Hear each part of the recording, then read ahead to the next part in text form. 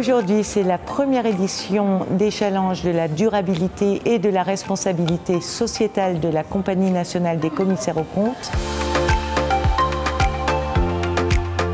C'est une manifestation que nous avons mise en place cette année parce que nous souhaitions valoriser l'engagement des entreprises en matière de durabilité, mais également de responsabilité sociétale.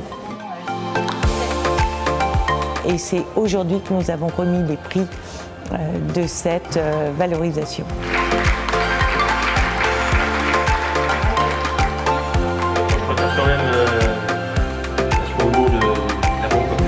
Nous sommes très honorés de recevoir le premier prix de la meilleure démarche RSE et de durabilité, attribué par la Compagnie Nationale des Commissaires aux Comptes. Le monde du chiffre s'intéresse à la démarche extra-financière, ça fait partie de nos objectifs.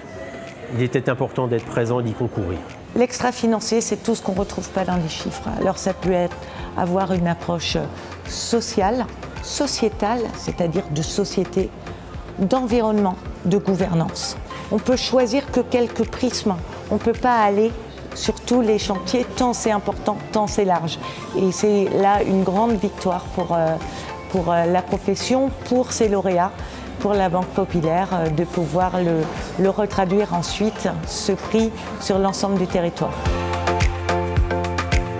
S'inscrire dans une démarche de durabilité, c'est s'inscrire dans une démarche qui combine à la fois les résultats et l'utilité.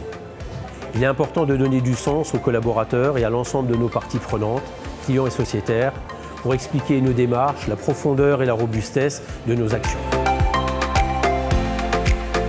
Depuis 10 ans, la BPALC a développé une politique de preuve et de pertinence. Nous sommes évalués chaque année par AFNOR au travers du label engagé RSE de la norme internationale ISO 26000 qui analyse nos pratiques et nos résultats en matière RSE.